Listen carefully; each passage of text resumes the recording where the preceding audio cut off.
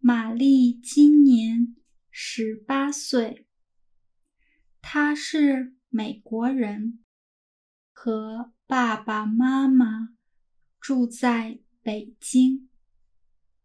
她的爸爸是老师，妈妈是医生。2015年，他们来中国工作。玛丽和他们一起来中国学习。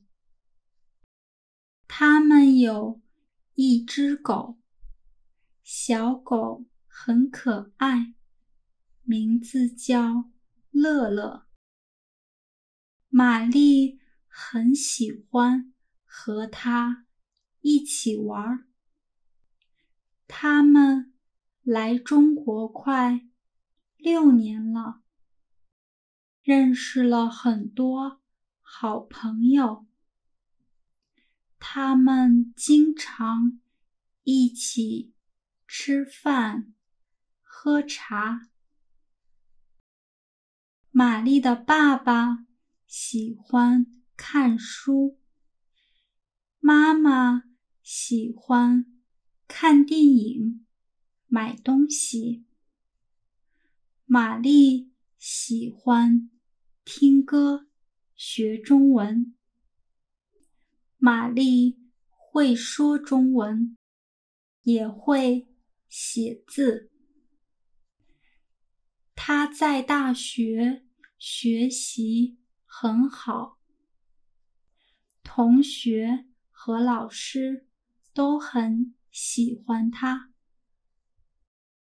下个月是妈妈的生日，她想给妈妈买一件礼物，但是她没有很多钱。